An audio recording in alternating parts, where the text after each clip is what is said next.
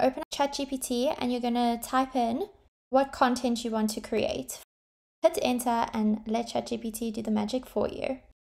Once it's done generating all the captions, all you're going to do is you're going to copy all of that.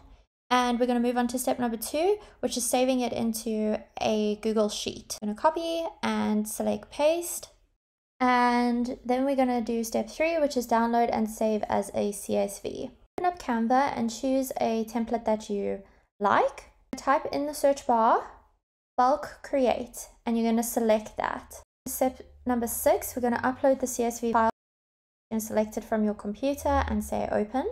Step number 7, which is right click, say select, connect the data, and you're going to connect it to the CSV file. Hit select all, and this is going to auto-generate all of the captions that ChatGPT has created. And as you can see, voila, it's there. All the captions that have been generated